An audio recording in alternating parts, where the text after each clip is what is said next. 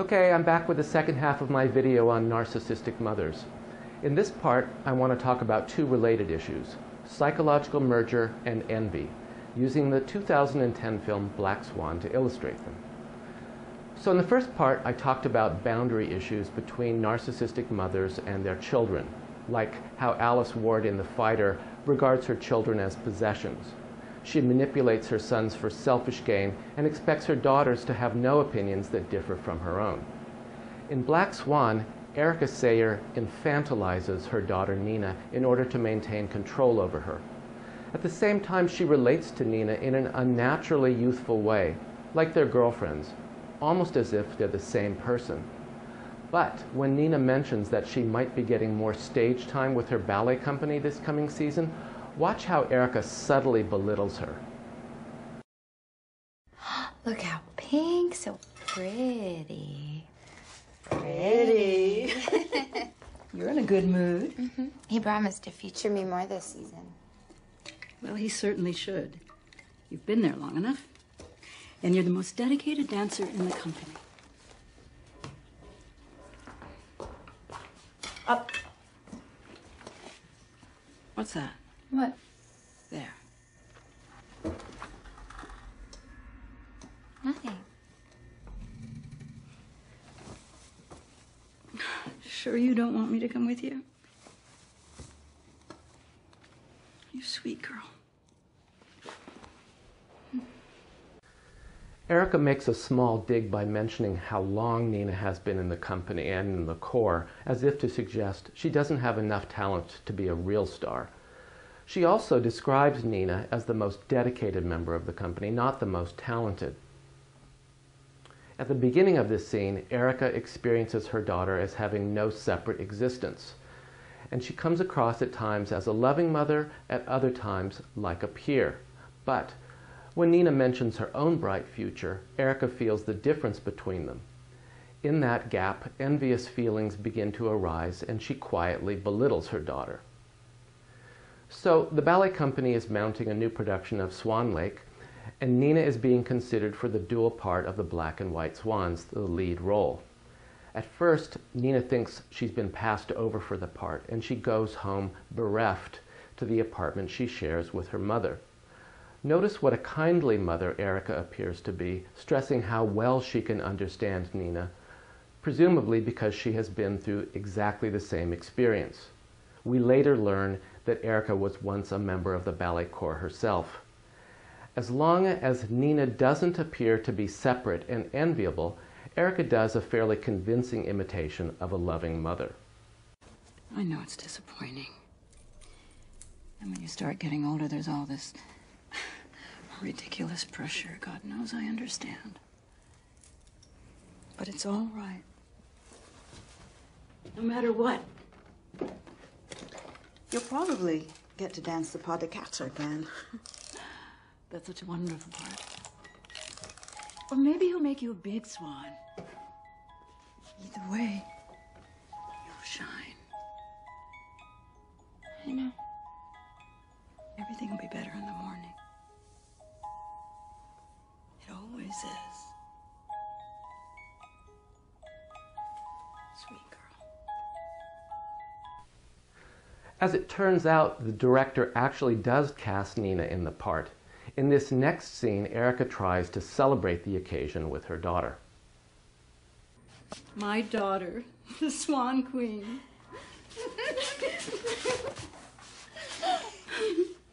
It's our favorite. Vanilla with strawberry filling. Oh, Mom, not too big. Oh, that's way too much. Oh, it's a celebration. It's just this once. Mom, my stomach's still in knots. Fine. Fine. Then it's garbage. No, Mom, don't. I'm sorry.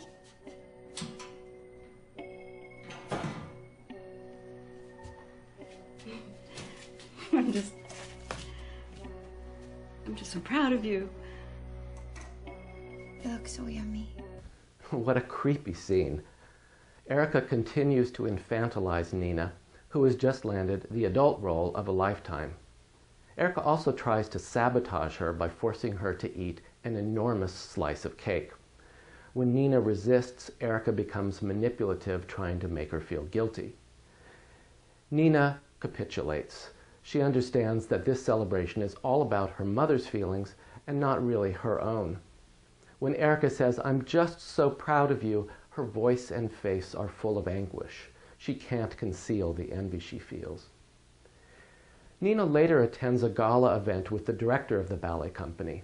Erica was not invited and feels left out. In this next scene, you can sense her subtle envy. The appearance of an odd rash on Nina's back provokes an unusually harsh response and gives Erica the opportunity to lash out at her. Sounds like quite an evening. I wish I could have been there. You know, I asked. I know you did. Susie told me. Guess he wanted you all to himself. Oh, why? I don't blame him. Where'd you get these? They're fake. Fooled me.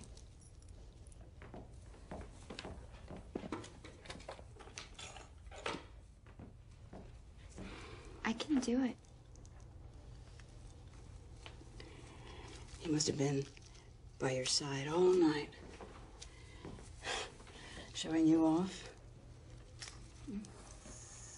Oh, Nina. It's just a rash. Oh, rash, what are you It was talking worse about? a few days ago. It's fine already. Oh, you've been scratching yourself again. No, I have. Mom! You're going this disgusting habit. Jesus Christ, I thought you were done with this, Nina. Shrugs. You keep wearing the shrugs. Sit down. Thin. You have the white one and the pink one. And that'll hide it. And then I'll dig out that expensive cover-up. We still have some. No one will see it. Dad, please. It's the role, isn't it? It's all this pressure. I knew it'd be too much. I knew it. Ow! Oh, shit. You're right. You're right. It'll be all right. When Erica insists that she knew all along the part would be too stressful for Nina, she doesn't seem all that concerned. You get the feeling she actually wants Nina to fail. That way, she won't have to feel envious of her daughter's success. In the last scene I want to show, Nina wakes up feeling disoriented and confused. The night before, she had seemed to be very disturbed, part of her dreamlike and delusional effort to more fully occupy the darker side of her part, as well as her own dark side. Also to escape the prison of childhood in which Erica has trapped her. While Erica insists she is only motivated by love and concern, Nina understands that her mother actually wants to sabotage her. What time is it? My show's tonight. No. Don't worry. I called the theater and I told them you weren't feeling well. I have to go. No, Let lay down. Go with me. We're staying in here until you feel better. Where is it? This role's destroying you. Move. Nina. Move! What happened to my sweet girl, huh? She's gone. Oh, Nina! No, please! You're not well! Let go of me. I can't handle this! I can't. I'm the Swan Queen. You're the one who never left the Corps. Nina! Throughout the film, Erica tries to merge with her daughter, but in this pivotal scene, Nina announces her independence in a kind of violent rupture. "I'm the Swan Queen. You're the one who never left the Corps."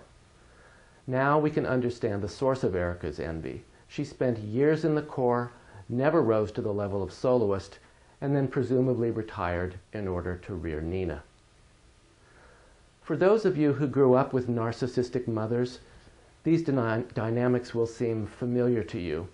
Such a mother regards her children as extensions of herself. They may appear kindly and concerned, provided those children remain compliant like sweet girl Nina. But once they begin to separate and assert their independence, she may turn on them, especially if she resents their superior opportunities. She may come in the end to envy and hate them. If you haven't seen Black Swan, get a hold of a copy. It's a great movie and psychologically very astute, provided you don't take everything that happens literally. Anyway, that's all for now. Thanks for watching.